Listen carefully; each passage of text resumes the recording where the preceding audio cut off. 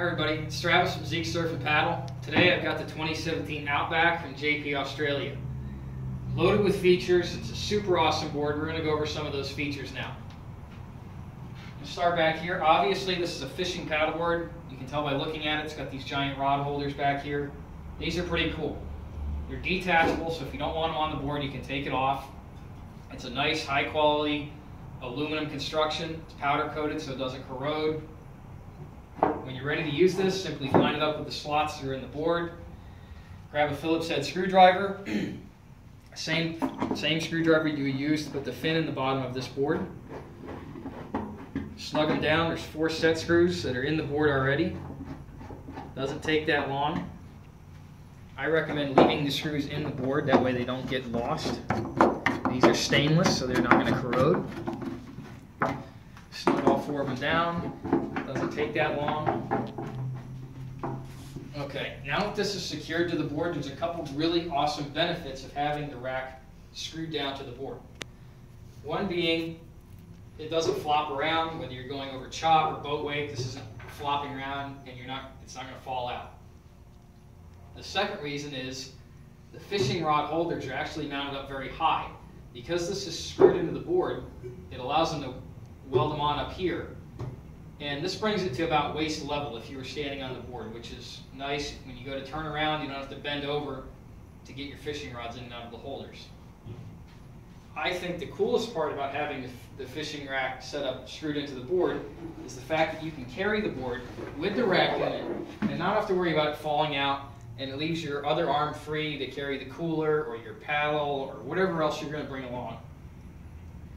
Something else that's a good benefit is in the event that you ever flip the board over, it doesn't happen very often, but I have heard of it happening.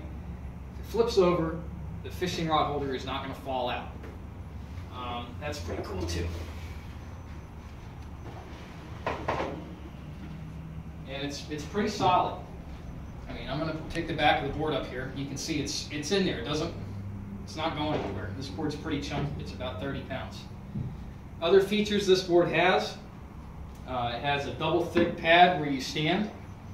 Keep your feet nice and comfortable for long distance paddling. It has a windsurf mount. If you'd like, you can screw a windsurf mast into it and sail the board.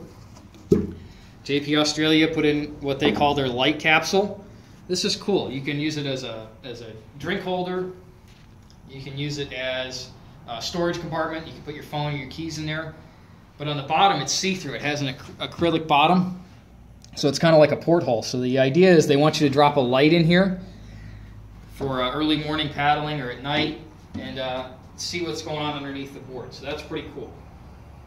To my knowledge, that they're the only ones that have a built-in light capsule thing in their board.